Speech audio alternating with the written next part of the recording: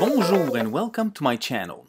I have many RC cars, planes and drones, and I need a way to test servo motors, so I came up with this idea. This is a servo controller based on Arduino. So let me show you briefly.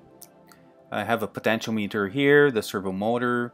I have an amp meter right here, a rotary encoder to control the menu, and I have a small OLED display. Let me show you the electronic portion of that project. Here we are in Eagle.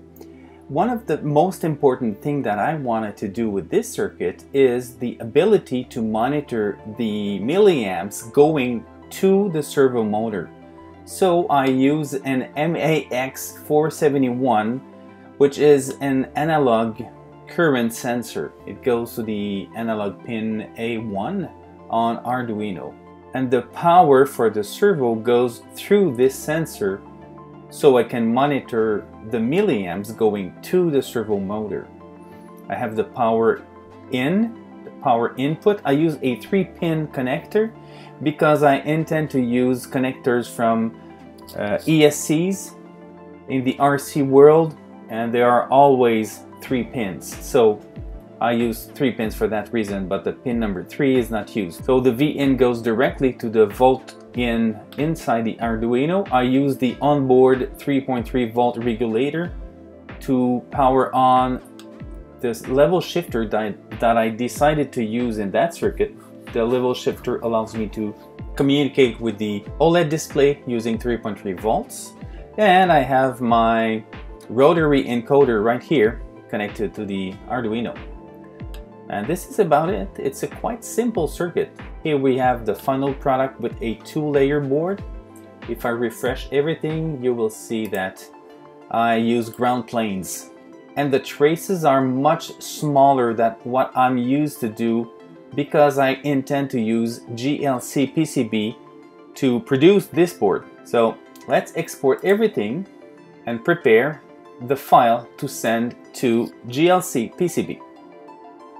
Okay, using this service, it's quite easy to get a quote. So let's try it really rapidly. I'm not giving you a course on how to do that, but essentially I exported a zip file containing the information that GLC PCB needs to prepare the board, and here we have the board. So I'm gonna do the next step by myself, order the board, and I'm gonna show you what I received. Before to go further, I need to tell you that I paid for this board. GLC PCB did not sponsor this video. So this is the board. Look at the quality. It is perfect. It's great. So I'll be able to continue solder the components on it and test everything. Okay, as usual, I loaded the PCB board in Fusion 360, and this is it. It looks great. I already placed a couple of components on it. Let me load other components. First, the Arduino Nano. It's gonna be right here. Gonna place the rotary encoder, the level shifter. The current sensor is gonna be here. The OLED display floating above the circuit because it's gonna fit inside the casing. The potentiometer to allow me to turn the servo motor. And finally, this is the casing that I did. And this is the bottom part. I designed it with only 2 screws. And here I have the power in and the servo out. So let's check the final result. Finally, I spare you a process and the soldering. This is the board with the components soldered on it. As you can see here, everything is absolutely perfect. I'm very satisfied. I made a small error on the board, but I was able to correct this error. So now let's take a look on how does it work. Okay, here my setup. Let me place something behind to keep the angle, to see it better, like this. Good. Okay, so I have a battery, I have an ESC, my servo motor right here. Let's do a test. I'm gonna connect it. Okay, here we are. So essentially let's say I want to control the angle of the servo motor from that position to that position.